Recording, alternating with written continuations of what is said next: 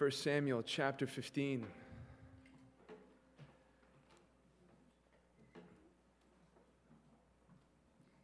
It has been a couple of weeks since we have delved into our study of this book of 1 Samuel together. And in case anyone forgot or you're here for the first time tonight, we are still focusing on a specific character that is tucked into this book. And he is actually, historically, the first king that was ordained by God, sort of, for the people of Israel. His name is King Saul. And it is through the life of King Saul that we are given worthy examples of what God expects from us when it comes to serving Him in His kingdom. But unfortunately, with King Saul, he radiates more of negativity than positivity. He's not the greatest example. He had some flicker of hope in the beginning of his introduction, but that has quickly died down into chaos and confusion and scary characteristics concerning someone who's supposed to represent and claim to follow the true and living God. But just because he's a bad example doesn't mean we can't learn from him. In fact, again, as you heard, he is a real person, a historical figure, real. And God has given him to us in our Bibles to provide warning. And as the people of God, we should be open to invite warnings from the Word of God. To invite warning is to invite nectar from a flower. We receive wisdom from it. And you and I need wisdom. And one of the ways of gaining wisdom is from learning from the failures of others, so that we don't repeat those failures ourselves. As we come to this chapter, chapter 15, we have reached a pivotal moment in the life of King Saul concerning his relationship with the Lord and his task, his calling as a king. Let me summarize it in this. This is where it goes downhill. This is where he crosses a line of no return. Saul now is about to move on in such a way where he will not be provided a U-turn sign. He is going to cross the line where he will now be forever sealed in his fate concerning losing the favor of God and losing the potential of being an influence for His name. And as we come to this chapter, we have to also realize this, because now we're coming to the crescendo of this man's failures. Please be reminded of this. Whenever somebody crashes their testimony to the ground, it doesn't just happen overnight. Great failures begin with a preparation. Before there is a crash, there have been cracks in the foundation long before in someone's character. So whenever you look at some big name in evangelicalism that has fallen, realize that there were cracks and there was smoke before the fire. Long before, perhaps even decades before. And you and I have studied enough concerning Saul with the short chapters that we explore. We've seen the red flags. We've seen the concerning, alarming things that have led to this moment. God has been gracious. God will still be gracious. But there comes a point, especially if you are in a place of influence or leadership, where God says, I love you, but I have to put you on the shelf. This whole chapter is about obedience. True obedience. What it is, what it looks like. And it's one of the strongest illustrations, not for the lost. This isn't an evangelistic Bible study. This is for the people of God. And we're going to see here one of the reasons why so many people do not have longevity in their callings for God. I mean, there are some Christians that don't even know their callings for God. So take that faction out. I'm talking about those who have a calling. They know they have a calling. Even then, there is warning for them, because there are secrets, which are not really secrets, just insights to how we can flourish instead of fail. Let's read a few verses, shall we? And then we'll dissect it. It's too large of a chapter for one sitting. We have to divide it in at least 2 or 3 portions. Verse 1. And Samuel said to Saul, the Lord sent me to anoint you king over His people Israel. Now therefore listen to the words of the Lord. Thus says the Lord of hosts, I have noted what Amalek did to Israel in opposing them on the way when they came out of Egypt. Now go and strike Amalek and devote to destruction all they have. Do not spare them, but kill both man and woman, child and infant, ox and sheep, camel and donkey." So Saul summoned the people and numbered them in Telaim, 200,000 men on foot and 10,000 men of Judah. And Saul came to the city of Amalek and lay in wait in the valley. Then Saul said to the Kenites, "Go, depart, go down from among the Amalekites, lest I destroy you with them. For you showed kindness to all the people of Israel when they came up out of Egypt." So the Kenites departed from among the Amalekites. And Saul defeated the Amalekites from Havilah as far as Shur, which is east of Egypt. First thing that we see here in verse 1 is that Samuel, who is the spiritual leader of the nation of Israel, is now approaching the political and the military leader of Israel, King Saul. And what he is telling him is, "I have a divine mission for you. You have been anointed for this purpose, and I'm about to give you your next task as the king. And here's your task. You must destroy completely this people group called the Amalekites." Now, before we move on, this sets the precedence. This sets the theme of this chapter. No matter who Saul was, no matter what kind of status he had in society, it didn't mean a thing that he was the most popular and most known figure in his day. Saul was still subject to a higher authority. Saul was still subordinate to someone higher than him. Saul, like all followers of Jesus Christ, depending not on who you are in society or what kind of money you make or how beautiful you are, it doesn't mean a thing. If you've chosen to answer the call of God, you and I are subject to something called obedience.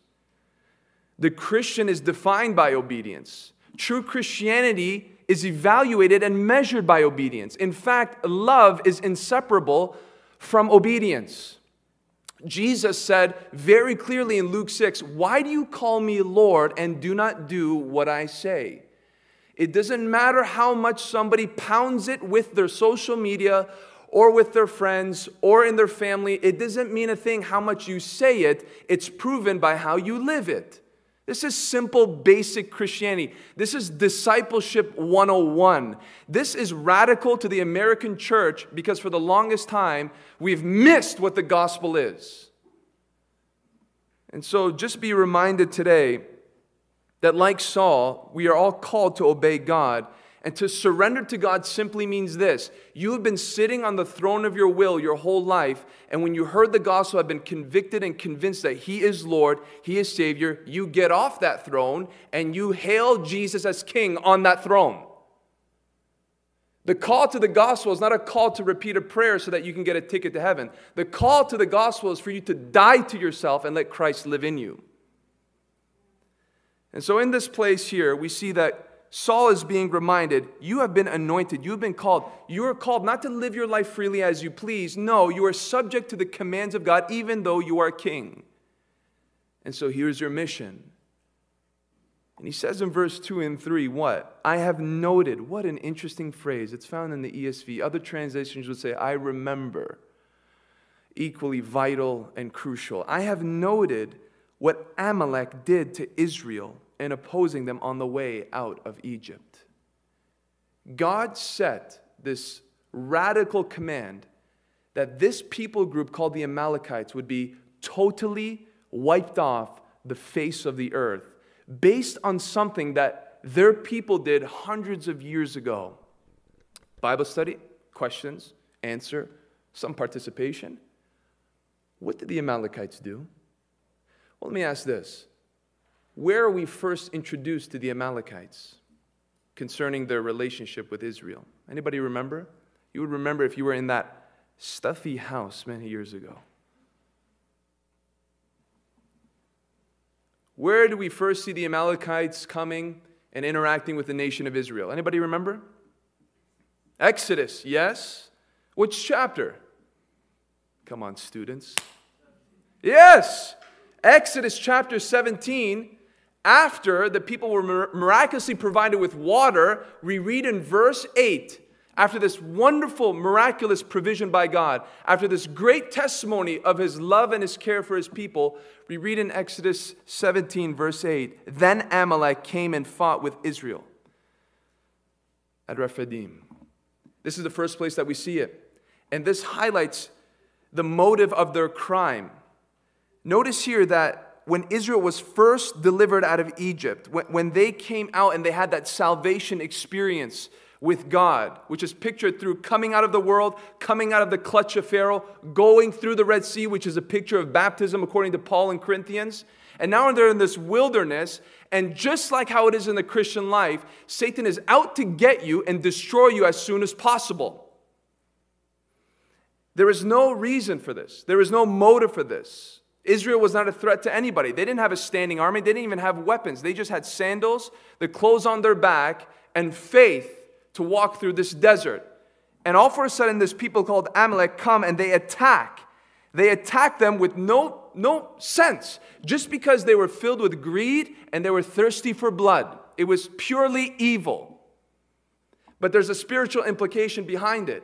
We know that God was redeeming this people for a grander purpose, so that he can prepare a nation, he can prepare a bloodline for the Messiah to come through, not just to save the Jews, but the Gentiles as well. And I believe that Amalek were chosen vessels by Satan to try to come and eradicate the Jews in their infancy, to try to destroy them and wipe them off the face of the earth. Here is Satan attempting to thwart God's redemptive plan on the earth. And that's serious in God's eyes. He took note. So the motive here is diabolical. It's satanic. It's anti-Christ. It's anti-cross. It's anti-redemption. But it's not until you go to Deuteronomy 25, verse 17, where you see the viciousness of their attack. Then you get the details of not just why they did it, but how they did it. In Deuteronomy 25, 17, remember what Amalek did to you on the way as you came out of Egypt, he tells them. In verse 18, he says it plain and clear, how he attacked you on the way when you were faint and weary, and cut off your tail, those who were lagging behind you, and he did not fear God. So now we understand that they came after them when they were weak and vulnerable, and they came after the tail, those who were probably physically more disabled, and maybe the elderly. They had no sense of mercy. They didn't consider that they were not a threatening presence. They had no concern. They just wanted to eat them from the tail to the head. And so God was seeing how this people were treating a very vulnerable nation. And let me remind you tonight that God has special judgment for those who take advantage of those who are weak and vulnerable. Consider what Jesus said about how people who make children sin will be treated. It's better for you to take a boulder, wrap it around your neck with a rope, and jump off a bridge into the abyss of the ocean than for you to cause a little one to sin. And so God takes note. Listen carefully, especially you guys. God takes note of how you will take advantage of those who are weak, emotionally weak, right? There she is. She's going through a rough time, and you're going to come in and you're going to pretend to be a nice, caring individual, but you have a different motive in mind, right? Financially weak. I fear for preachers that take advantage and bleed people for money when they don't have money to pay their bills so that they can add more gold to their golden thrones. And so God takes special note of those who not just sin against others, but take advantage of them in their vulnerable condition. And that's what Amalek did. And he highlights it in verse 18 of Deuteronomy 25. This is not just flesh. This was the fruit of the lack of the fear of God. So you know why people do what I just said? It's because they don't know God. They don't fear God. When you fear God, you don't take advantage of the vulnerable. You help them. You build them up. You strengthen them. You pour hope into them. He did not fear God. Amalek was greater than just attacking the nation. Amalek was guilty of fighting against God himself. You've assaulted my name. You are trying to mess with my plan on the earth. You are trying to attack my people who are an extension of my desire and my purposes. So if you're going to mess with the extension of who I am, you're messing with me. And so you're reading this and you're thinking, that makes sense, but I have an objection. How is it that God, though, will hold a people accountable for something that their ancestors have done hundreds of years ago? How is it that God will punish a people hundreds of years after? It's completely unrelated. It's just their history. Oh, is it? Will not the judge of the earth do right? Are the people in this point, at this time, in this generation, completely disassociated with what their parents have done? God is highlighting the crime that initiated it all. But we see here clearly, look here in chapter 14,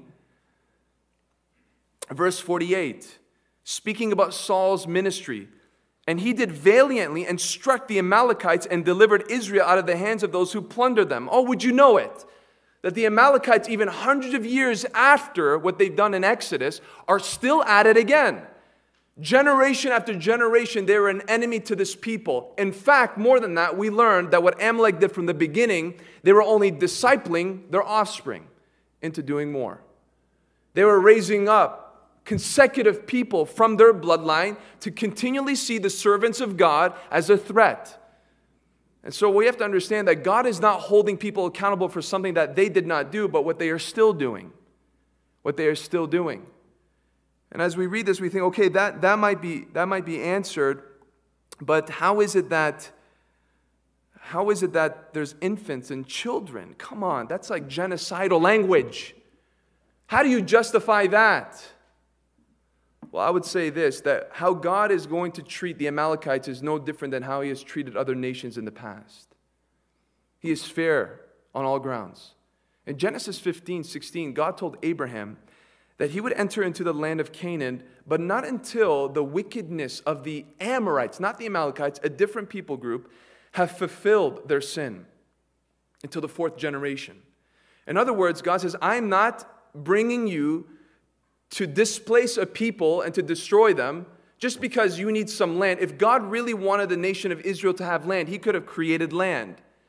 No. I have a multi-purpose in you coming into the promised land, and you're not moving in until this people, the Amorites, have reached the point where their sin has cost them their lives.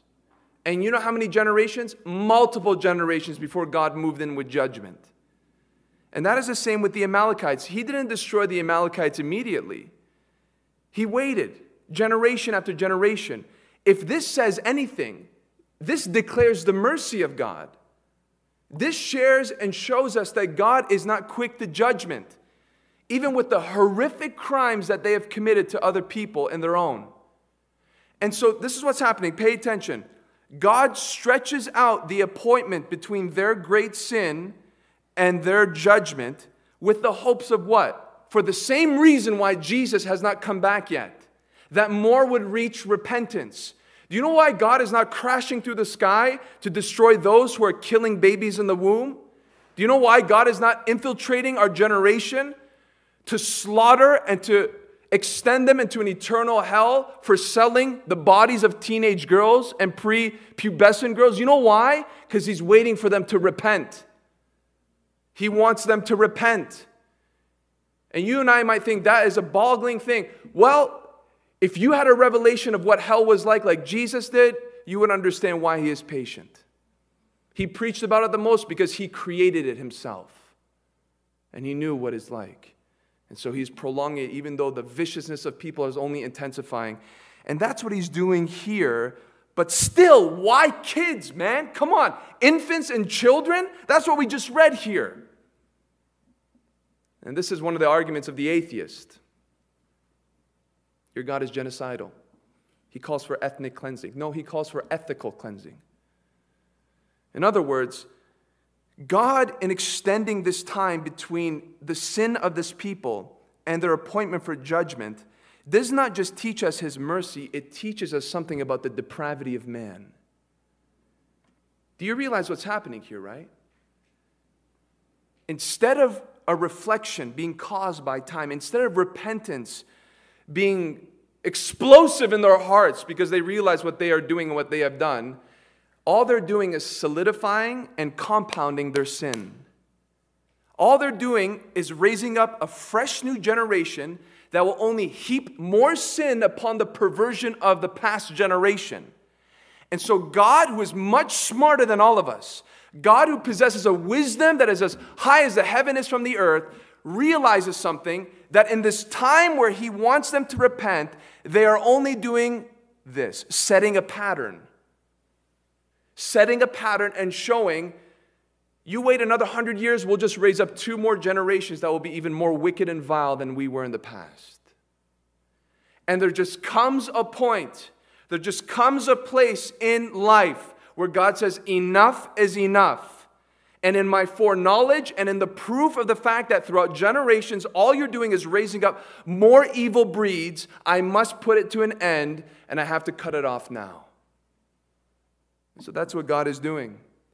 Why infants and children? Because they have proven from generations past that they are not showing any sign of changing, any sign of turning back, any sign of repentance, only discipling and raising up even more wicked and vile and despicable Amalekites. And so God is going to pay it forward. If you were trying to attack my people by war, then I am going to judge you through my people by war. And that's what he's planning to do. But on another note, I have noted what Amalek did to Israel. You know, that's an encouraging thing to me. God takes notes. Maybe you didn't know that. Not that he needs to, but it's language for us humans to understand what he does. God takes notes. And this is encouraging for those who serve God and walk in his ways, because if you walk in his ways long enough, you'll realize something. You'll be familiar with something called attacks. Attacks from people. Attacks from within, attacks from outside, attacks from an invisible enemy, attacks from an invisible enemy through visible things. You will know something as onslaughts and betrayal and accusations and all these ugly things. But I take comfort to know tonight that God takes notes. He does. Time doesn't have the same effect on God as it does us. We might forget what we have done to others. We might even forget what others have done to us. God doesn't. He doesn't. He's not affected by time. Let this blow your mind tonight. God is at your birthday and your funeral at the same time. He's not bound by time. He's outside of time. He sees it all happening. And in this case, what happened hundreds of years ago was still as fresh as it was in this moment right here. I have noted what they have done. And in his uncontaminated and divine wisdom, God knows exactly when to execute judgment on behalf of those who serve him. I don't have to worry about a thing. I don't. I leave it to him. Lord, you see it. You take note of it. Like, doesn't that lift a burden on you trying to plan a way to retaliate? Like, just breathe out. That's it. You don't have to lay in bed and meditate, oh, I should say this, I should do. God is going to intervene. God is going to do it. Leave vengeance to God. He's way better at it than you are. But what if I have done something to others? God takes notes. That's a comforting thought for some, but if you only knew what I've done to others and what I just did to somebody yesterday, yeah, you should be afraid. Because God doesn't forget. The only thing that will expel and cleanse that record is the blood of Jesus Christ. That's the only thing. And take note of what Hezekiah sung after he was healed by the Lord and experienced his deliverance. I have to show it to you just so you can see the beauty, the imagery of what God does with every single wrong that you have done, whether in thought, word, or deed, whether it was in private or in public, whether it was a gross violation or not. Realize this. In Isaiah 38:17, Hezekiah sings this. Behold, it was for my welfare that I had great bitterness, but in love you have delivered my life from the pit of destruction. Now look at this. For you have cast all my sins behind your back. You took all my iniquity, all my shortcomings, all the things that I've done to others, even those who are weak and vulnerable. There's no sin or category of sin that God is not willing to take and throw it behind him. Does that mean that God deletes it from his mind? No, he would fail to be omniscient. God will choose to never bring it up again. That's what it means. God will never look back at what you've done and pull something that is under the blood and say, remember when you did this? Never. That's what it means to cover a multitude of sins. When we imitate God's forgiveness, we're imitating that. I'm taking what you've done wrong You've asked for forgiveness. You've repented. I'm throwing it behind my back and I'm moving on. And that's what the Lord does for those who have sinned against Him, who have sinned against people. That's the only hope you have. That's the only hope you have. When you're outside of Christ, there is not one single thing that you did wrong that God will overlook. Not one. You'll be shocked to realize what God will bring up. You might have forgotten what you've done wrong, but God didn't. He took note. But when you're inside of Christ, there is not one thing you did wrong that He will hold against you. Not one. It doesn't matter how gross and dark and perverse it is. There is not one sin. No matter how much you can't forget about it, God has cast it behind His back. I'm never going to bring it up again. In fact, more than that, when I see you at the judgment seat, I will see you as I see my Son, Jesus Christ. That's the glorious truth of the gospel. And so, he says, I have noted what Amalek did to my people. And it's judgment day. So, Saul, gather your troops. You've been anointed for this. Go take care of them once and for all. We're about to learn something today. When God says kill everything, He means kill everything. We'll get to that in a moment. Verse 4. So Saul summoned the people and numbered them in Telaim, 200,000 men on foot and 10,000 men of Judah. And Saul came to the city of Amalek and lay in wait in the valley. This looks really promising.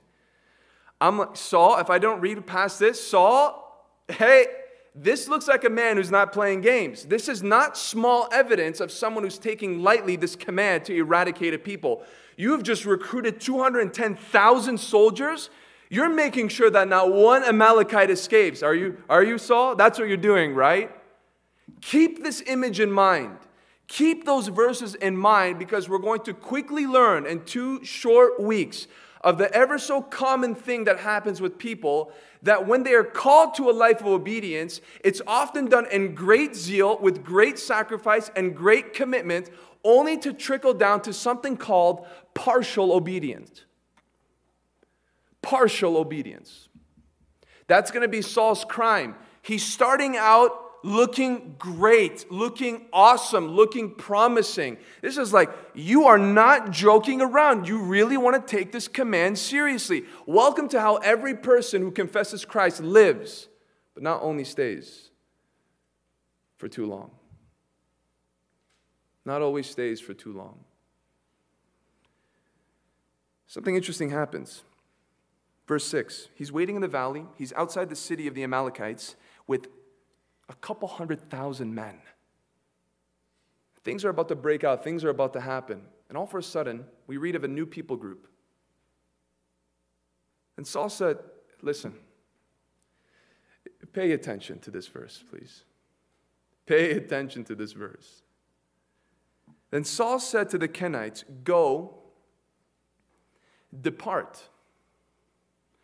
Go down from among the Amalekites, lest I destroy you with them. For you showed kindness to all the people of Israel when they came up out of Egypt.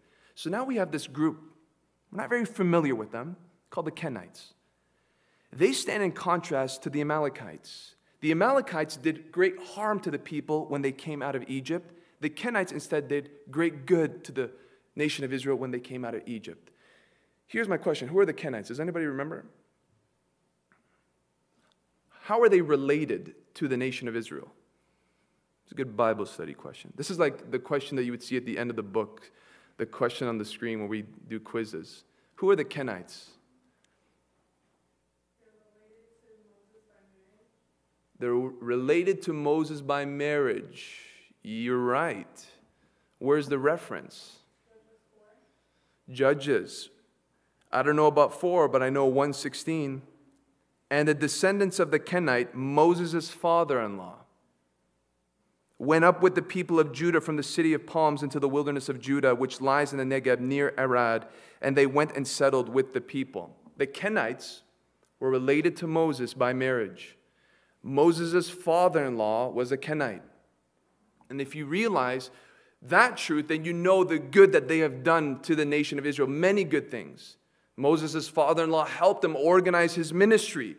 Moses was the senior pastor of the church, and he was having lineups of people asking about everything. Every single question, whether it's a theological question, a practical question. And Moses' father-in-law was like, this is not practical. You're going to burn out. And he helped them divide with leaders to spread the ministry and the load. We even realized that the Kenites were so valuable to Moses that Moses, his father-in-law's son, he was ready to go back in the book of Numbers. And Moses says, no, please, don't go back. You've been so valuable to us. You've been like eyes for us. You know where we need to go. Would you not join us into the promised land? Would you not come with us? And we read that Moses' father-in-law's son does. And that's why the Kenites appear in the promised land. And that's why there's good ties between the nation and this people group. So what do we learn from this? The same lesson, but in a different light. God doesn't just remember the wrong. He remembers everything right. Everything right. Even though it was an act that you forgot about, God did not forget. God took note of it. And God is ready to bless this people by giving them a chance to evade the coming destruction. And that is how the nature of God's blessing works. It often comes much later, and most of it, just to give you a heads up so you're not distracted or disappointed in this life, it's going to happen mostly when you step into eternity. But God does show His reward in this life. He does to some degree. He does pour out His grace and mercy and provision because of obedience. There is a book that God has. God has different books. Revelation tells us that the books, plural, were opened. God likes books. God wrote a book. God has different books. One of the books that God has, according to Malachi 3:16, is called the book of what? Tell me. Remembrance. The book of remembrance. And the purpose of that book is not to take note of the wickedness of people. I'm sure He has a different library for that. But in Malachi 3:16, we are told, then those who feared the Lord spoke to one another. And I love this phrase. I read it today and I was like, wow. Just a small little phrase. The Lord paid attention and heard them. The Lord paid attention and heard them. We forget this, but never forget it, I hope. Every conversation we have with each other, those who fear the Lord spoke to one another. You know who's there? The Lord Himself. And He's paying attention. And let me give you an insight. He doesn't talk. He just listens. And He doesn't just listen. He takes notes. He takes notes. And in this case, He's taking notes. And a book of remembrance was written before Him of those who feared the Lord and esteemed His name. Why a book of remembrance for those who fear God? What are you writing about, Lord? What are you recording? What are you keeping note of? Well, it's back in verse 14. Malachi 3:14, we are told of a complaint of the people of God who serve God, and this was their complaint. God said, you have said, it is vain to serve God. What is the profit of our keeping His charge or of walking as in mourning before the Lord of hosts?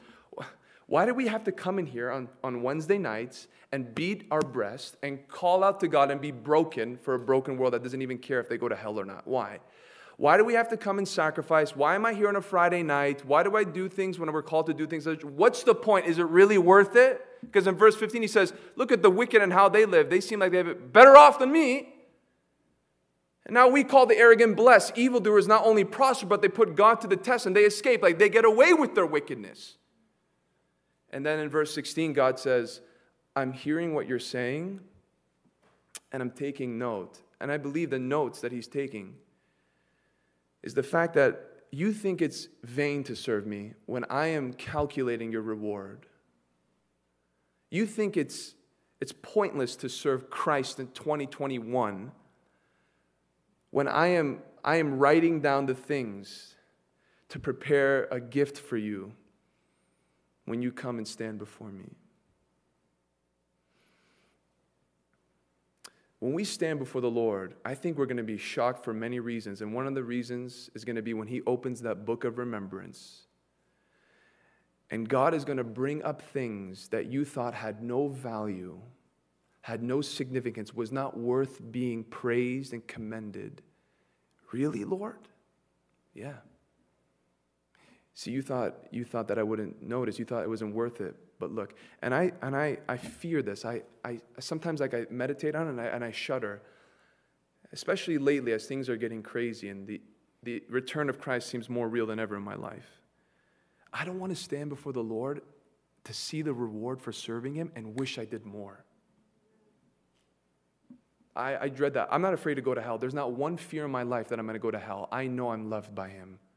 I know I'm safe and secure. There's not one thought in my mind that I'm going to be cast into hell. I'll tell you what I do fear: wasting my life, getting distracted, standing before the Lord and then seeing the reward and being like, are you serious? If I only knew, I would have been such a spiritual doldrum. I would have been more focused. I would have been more zealous. I would have been more consistent. I would be unshaken. God forbid. But the Kenites here, they're being rewarded for something that's been done many, many years ago. And like them, sometimes we don't see the reward of our obedience immediately, or for a very long time, or not even until eternity. But as I mentioned that song before, I'll say it again, it will all be worth it when we see Jesus. Here's a question though. If these people were so blessed by God, if they had such a wonderful reputation before God's people and God Himself, why the warning? Why the warning that they would be destroyed along with the Amalekites? After all that history, after all the wonderful things, God is saying, if you don't change your address, I will treat you exactly like how I will treat the Amalekites. Wow. The Kenites are not the enemies of God. The Amalekites are. But notice what God is saying. You who are standing right with me, I'm calling you not to stand with those who are against me. Move. Because if you're in close proximity with those who are under my judgment, you might be judged yourself. If you choose to be associated with those who hate me, who contradict me, who are hypocritical towards me in my name, what will fall on them might as well fall on you. Be careful. This is a principle about association. And what he's saying here is if you don't separate yourself from those who are in sin, you will very likely join them in their sin. And if you join them in their sin, you will join them in their punishment. That's what he's saying here. You know, I want to tell you this tonight, that most of people's troubles in their Christian journey is for one thing: who they associate with. Like the Kenites. And I'm telling you, just like them, no matter how much wonderful things they've done for the church, and what a blessing they've been to the Christians, and what a wonderful history they've had in their faith, if you're not careful who you associate yourself with, what God will do to them, He might do to you. You're saying, brother, you're taking an Old Testament truth and you're trying to jam it into my New Testament context. No, it's New Testament context. In fact, it's so New Testament, it's in the last book of the Bible. In Revelation 18, concerning Babylon, the worldly system. In Revelation 18, 4 and 5, look what God says, not to the world. This is New Testament, guys. I'm not preaching Old Testament. This isn't legalism. Then I heard another voice from heaven saying, come out of her, who? Who? My people. Come out of her, my people, lest you take part in her sins, lest you share in her plagues. Is that Old Testament? Imagine I didn't put Revelation 18 up there and you just read. You would think that's Old Testament. That's New Testament. Come out of her, my people, lest you share in her sins, lest you share in her plagues. What is the sequence there? That if you're in the worldly system long enough, it will corrupt you and it will invite you and you will give into it. And when you do, you will share in the punishment. That's a serious word. And we might be sitting here tonight and saying, what a beautiful picture in the Old Testament of being separated from the world. No, it's deeper than that. It's more than just being separated from the world. You ready for this shocker? It's being separated from some professing Christians too. If you don't believe it, then you're not going to believe the Apostle Paul. Because he said it loud and clear. He said it in 1 Corinthians 5:11. He goes, but I'm not talking about the world out there that's in sin. And he says in 1 Corinthians 5:11, I'm writing to you not to associate with anyone who bears the name of brother, if he is guilty of sexual immorality or greed, or is an idolater, reviler, drunkard, or swindler, not even to eat with such a one. Now he says, you can't do this with the world because then you're never going to associate with anybody. He goes, no. My main concern by the Spirit of God is that you would not associate with those who call themselves a brother, who call themselves a Christian, who profess to be saved, but are what? Sexually immoral. And then we would stop it there. Like, yeah, if somebody's living an adulterous lifestyle, we should separate. No, he says greed. Think about that. Greed. If somebody's a greedy person, the Holy Spirit says, sorry. Or is an idolater. Somebody who is an idolater, reviler, drunkard, or swindler, not even to eat with such a one. This might thin out your friend group, by the way. But what is he speaking about here? Is he speaking about perfectionism? No, because all of us would not be hanging out with each other. He's not speaking about somebody that sins and realizes their sin, or when they're rebuked for their sin, confesses and repents of their sin. No, he's talking about somebody who bears the name of a Christian, but is unconcerned with holiness, that lives in sin and sees no conviction behind it, no sense of guilt behind it, no sense of wanting to be changed by it. No, they just want to stay in it. They make excuses for it, or they have this fake hollow worldly sorrow in which they pretend to have tears when they have all the while the plan to keep their sin as long as possible. Those people, Paul says, the context is church discipline. And the idea here is that there was somebody who committed such a grievous sin and was unrepentant of it, that Paul says it's time to let him go. He must not be part of the fellowship anymore. And here's what he's commanding the people. Here's what he's commanding the people in this highest form of church discipline. If you fail to see this and honor this wisdom, you are contributing to their judgment. Because what that person is supposed to sense is, I can't hold on to my sin and hold on to Christian fellowship. I can't hold on to the beauties and the joys of being in fellowship with God's people while being in fellowship with Satan and darkness. You're going to have to let go of one or the other. Now, here's the problem here. If a Christian is unwilling to do this in the name of love, you're doing the most unloving thing for that person. Do you know why? Because what's supposed to convince them otherwise, you're only convincing them to remain deceived. When they're supposed to realize there's a cost to my sin, you're showing them, no, you can still have these blessings and your sin, and they are only going to be solidified in their rebellion. So what does Paul say to a certain measure? Here's the principle. Whether you realize it or not, association is a sign of approval. Association is a sign of approval. And he's saying, be careful, because you might be disciplined alongside. And if you will not be disciplined, you are definitely contributing to more chastisement to the person who is unrepentant of their sin. That's the warning. I don't hang out with notorious gossipers. I don't. Do you know why? Because when they're going to make a train wreck of their reputation, I don't want my reputation to be tarnished either. I don't do business deals with shady businessmen. It doesn't matter if they're called Christians or not. Why?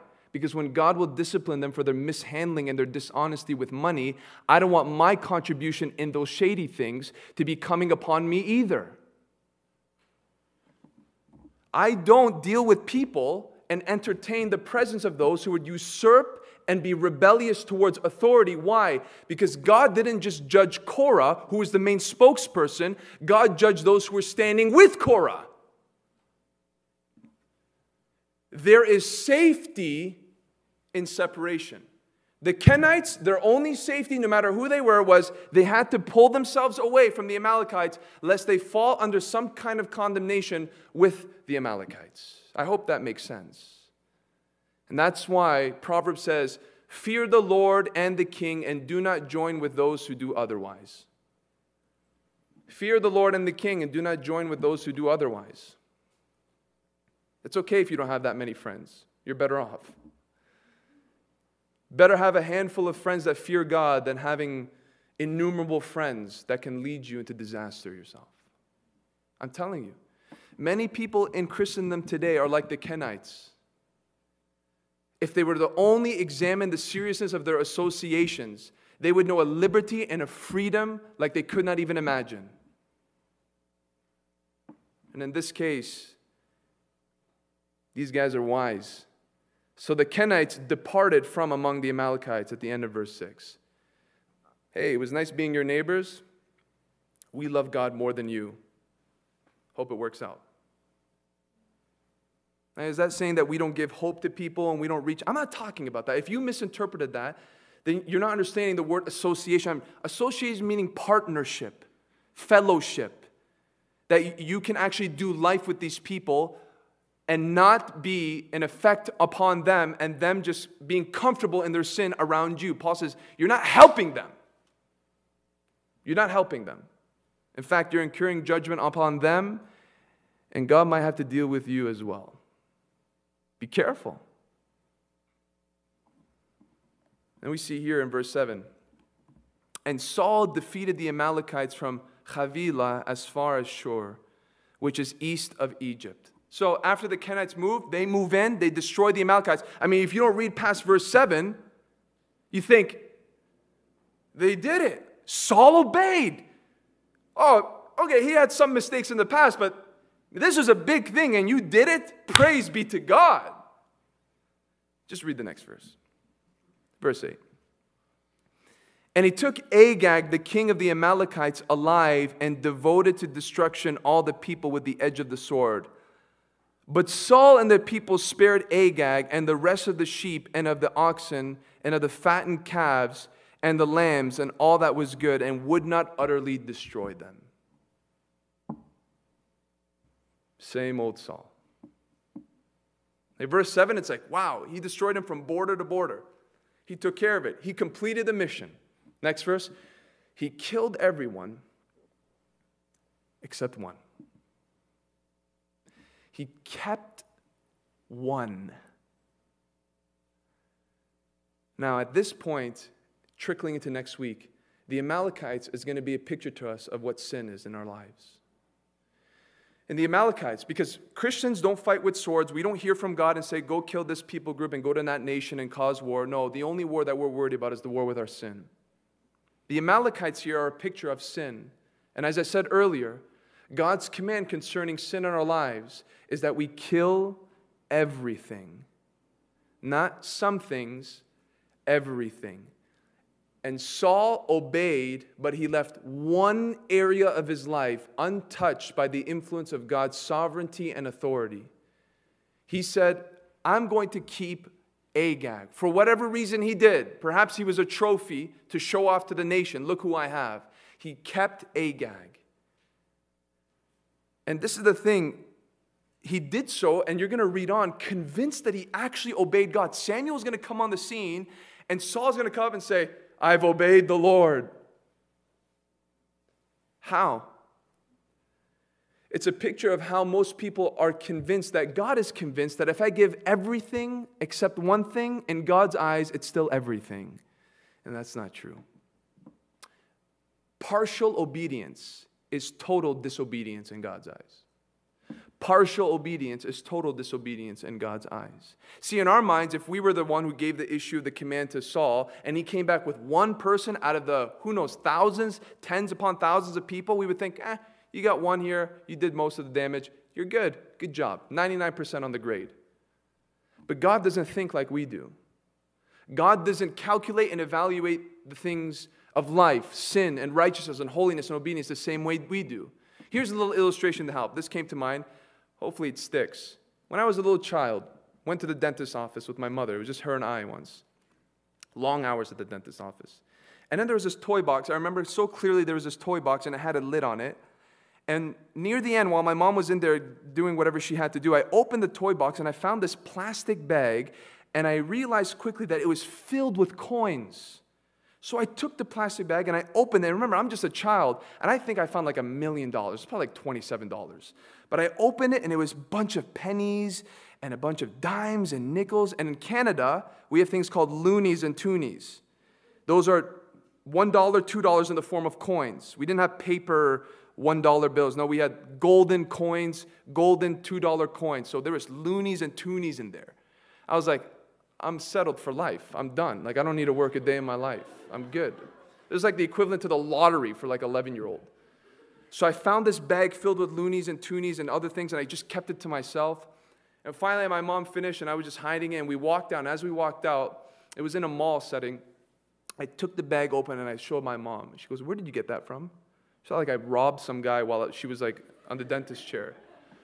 And I said, well, I found it. I found it in the toy box. And she stopped me. We didn't go to the car. She stopped me, and she goes, listen to me. I want you to go back to the office and tell the lady at the front that you found this in the office. I was like, no, Mom, I found this is mine. Nobody's, I'm trying to convince my mom. Listen, if you do this, whether they take it back or not, I will reward you for it. And I stood there, and I was thinking about it, and I was calculating it. And I said, okay. So I went back in there. I went to the lady. The lady was like, whoa, what is this? I didn't know this was here. And I said, well, do you want to take it back? Maybe somebody forgot. She goes, you know what? You can take it. Which, looking back in retrospect, it was probably like 75 cents in total. Who knows what was in there? She's like, nobody's going to care. Go ahead.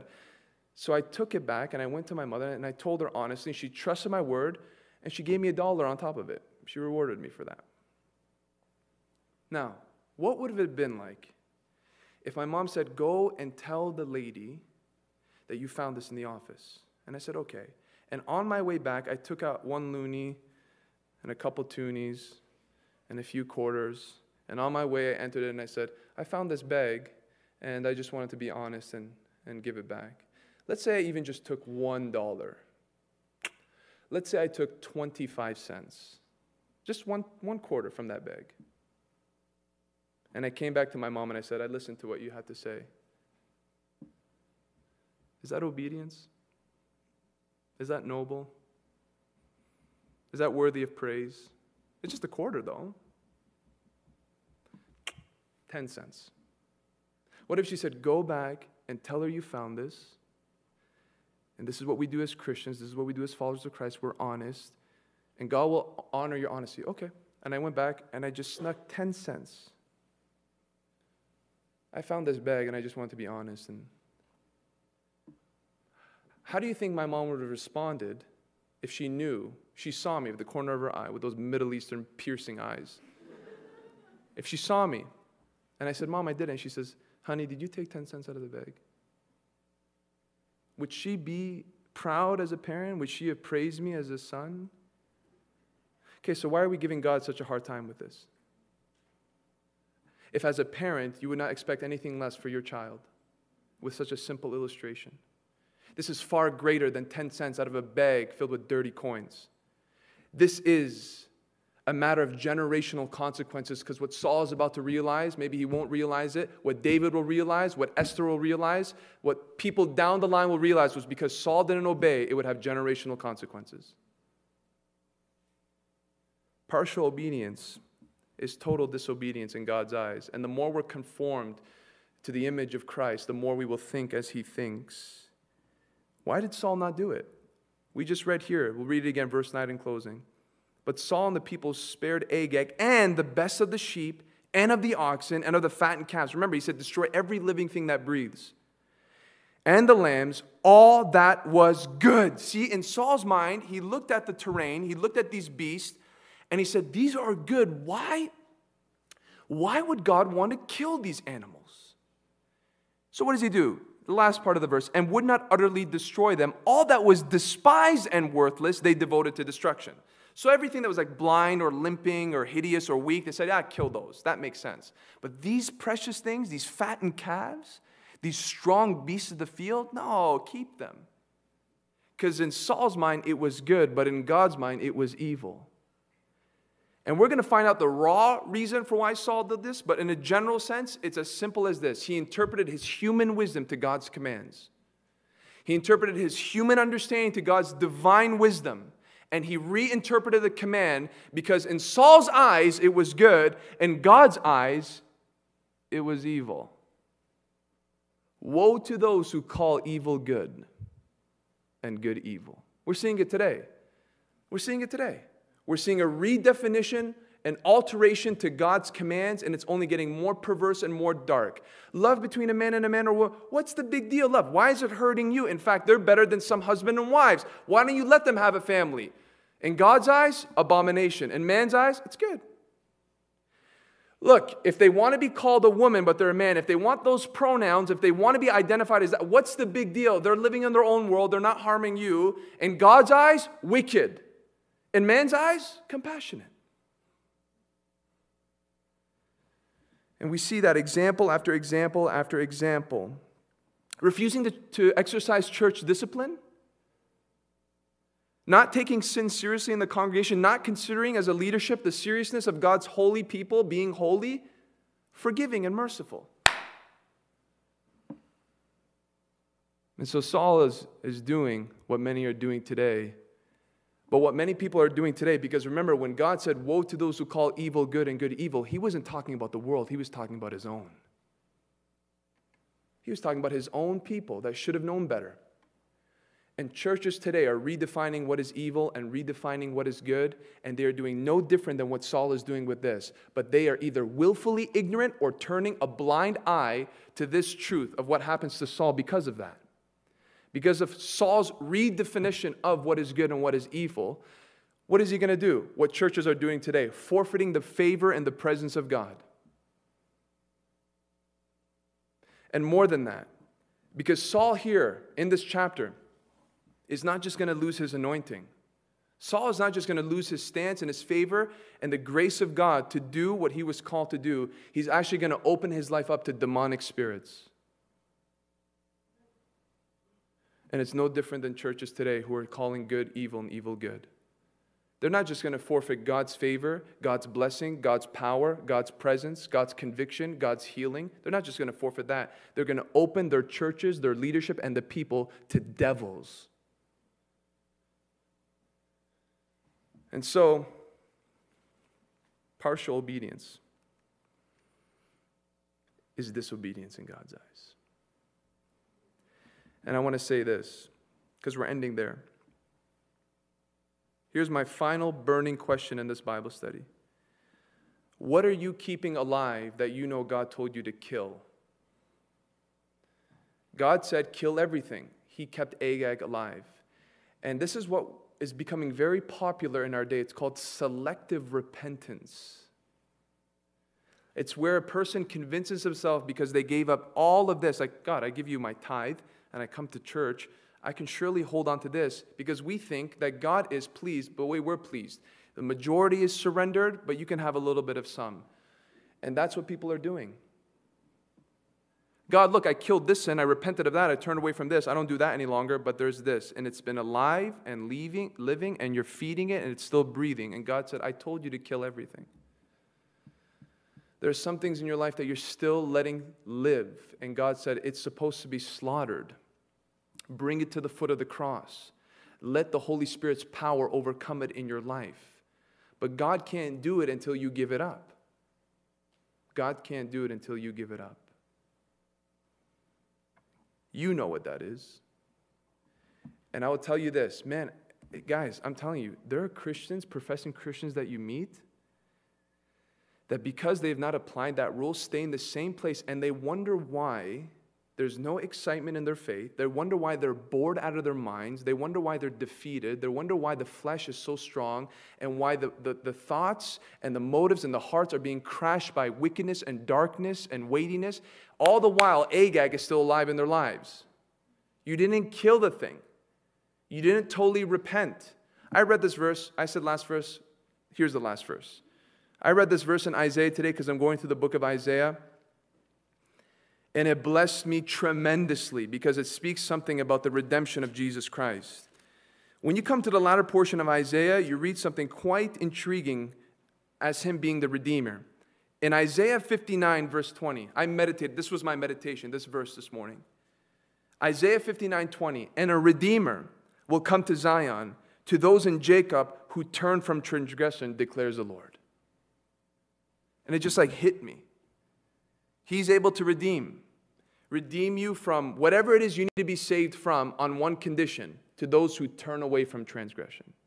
And here we are, we have people in seminaries saying that repentance is not necessary for salvation. A Redeemer will come to Zion, that's Jesus Christ. And how is his redeeming work going to happen? How will you encounter his redemptive power? To those who turn from transgression. That's who. And we wonder why we have a bunch of miserable Christians in the church. I'll tell you why. They haven't repented. I believe Jesus Christ died. Good, you have the same level of faith as demons in hell. What makes your faith different than the faith of Beelzebul and all the creatures of the underworld? They don't repent, you do. They don't turn from their wickedness, you do. Never mind the fact that salvation is not given to those people anyway. And so I want to say today, maybe even there's one tonight at this Bible study, the world's getting scary. The world is falling apart. The world is crumbling underneath our feet as we speak and have Bible study tonight. Who knows how many Bible studies left before we can do this freely? So don't be surprised that from this pulpit, week after week, if it's going to get a little intense, time is coming short. Time is wasting away. Have you given up everything? Have you surrendered everything? Okay, maybe you have. Let me ask you this, Christian. Are you a Kenite? And you're associating with those you're not supposed to associate with? If you are, stay long enough according to Revelation, and you will share in their sin. And when you share in their sin, you will share in the plagues. God is real. God is real. He does stuff in this life. He actually intervenes through time and in circumstances. And it's glorious and terrifying at the same time. This book is real, man. When you share from it, you're sharing truths of things that God is able to do now. How can you be bored during a Bible study? How can you be bored during a Sunday morning message when everything is being said relates to your life in the now? How can you be God is sharing things about himself that he's able to do and he will do.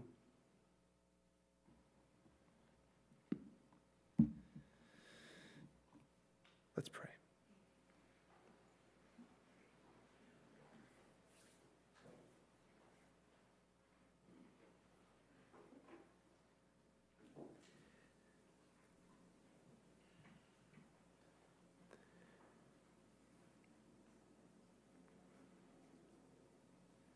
You know what's beautiful about Bible study? You don't get to choose the message chooses you. In other words, I don't know what the text is going to say. So sometimes it's really intense like it was tonight. Sometimes it's very comforting. But regardless, we honor the Bible. We honor the Word of God. And we must preach it the way it's called to be preached. And I thank God for a house that honors truth. 2 simple calls as a result of this Bible study. Number 1, some of you still have an Agag. It could be pornography. It could be a relationship with someone that is pulling you to hell. You know what's so amazing about people and their friendships? Some of you love your friends so much you're willing to go to hell with them. It's fascinating to me. Some of you love your friends so much that you're willing to go to an eternal hell with them.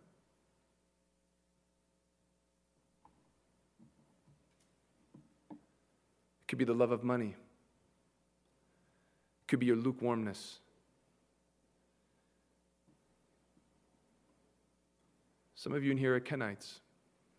You've stunted your growth for years because you're hanging around silly, half-converted Christians that haven't really met Christ but are only in church because this is their culture. And you're wondering why you're dead and dry and distracted. I'll tell you why, because your friend is dead and dry and distracted.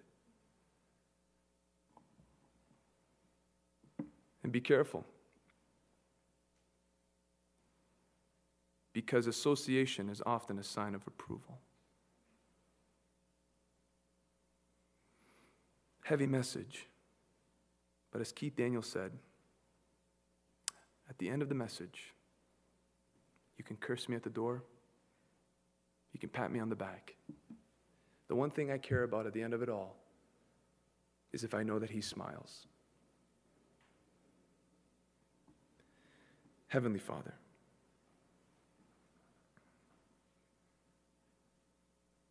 your word is sharp. It cuts, always only to heal. Lord, in this place, your word says that in the last days it will be like the days of Noah, the days of Lot. And in the days of Noah, not only was there violence and perversion, compromise and unbelief, there was a man who preached righteousness. Noah was a preacher of righteousness. We pray, God, that we would be a people of righteousness in these last days. Lord, if your return is in our lifetime, purify us from head to toe, cleanse us, wash us, sanctify us. Lord, for those in here who have allowed a sin to live in their lives with no concern, no grief, in fact, convincing themselves that this is okay in the sight of God, when in fact you clearly say it in your word that it is wrong. Lord, may there be a fresh zeal to kill it once and for all by the power of the Holy Spirit. For those in here, like the Kenites, who think that they can be with those of the world and that they can be with those who are falsely professing Christ while living in gross sin, in compromise, in evil, without no sign of wanting to change. Lord, may they see the seriousness of that kind of association. And may they see that the best thing that they can do is confront in love. And if that confrontation doesn't work, then to have a wise separation, lest they be infected by their influence. Lord, we receive your word. And sometimes, as Ezekiel experienced, it is sweet to the mouth and then it becomes bitter, but we receive the sweetness and the bitterness of it. We want it all because we know that however harsh it may be, strong it may be, confronting it may be, it is life. It is life to us and glory unto your name if we obey it. Lord, tonight in this place, we are not afraid of your word. We embrace it totally. And we worship you in light of this truth because it is in warning that we derive wisdom. It is in warning that we receive instruction. It is in warning that we know life. In Jesus' name we pray. Amen. If you don't know Jesus Christ in this place, I want to let you know one thing. No matter what you have done, if you, while this music is playing, talk to God, talk to the living Christ, the resurrected, reigning Lord, who has brought you to this place to hear a message such as this, realize that in love, he's asking you to respond to him. You talk to God and you repent, and you talk to God and you surrender to his lordship. This is not behavioral modification. This is about Jesus knowing all that you've done and in love dying on the cross for you. Dying on the cross for you so that you can have life and life eternal. But what you must do in this place is acknowledge that you have sinned. You must do what the Amalekites didn't do. And that's realize that you have a history of rebellion against God. And that if God were to count every one of your sins, you would deserve judgment from him. But also recognizing that in that truth, there is another one, that is God is love. And even though your sins are mountainous, even though your sins, you would not even share them with your bestest of friends because you would blush, and not blush, you would shrink with shame. Know that God already knows it, and he knows it and still willing to forgive you of it. He paid the price for it. God's wrath is satisfied. He will not judge you. He will not reject you. He will not push you away. God will embrace you and he will receive you into eternal life. I'm telling you, if you really know the love of God, if you receive this, there is such a supernatural work that's done in you where you don't fear that God will judge you. I can go to bed every night and wake up every morning knowing one thing: God is not my judge anymore. He is my Father. He is my Father. He will judge me for my actions in Christ, basing my reward off of that, but my salvation is secure in him. Do you have that security? Ever since the days where I've been collecting coins from garbage bags, I didn't have that security until I was 20 years old. every time there was an altar call. Every time somebody said, do you know, I responded to every single one, almost. Because I wasn't convinced that I was saved. I didn't get it. I didn't repent. I didn't surrender so that the Holy Spirit can do a once and for all job and save me.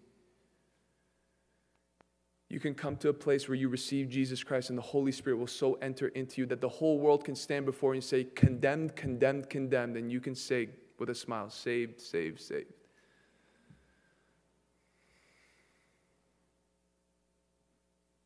Talk to him tonight. Talk to him.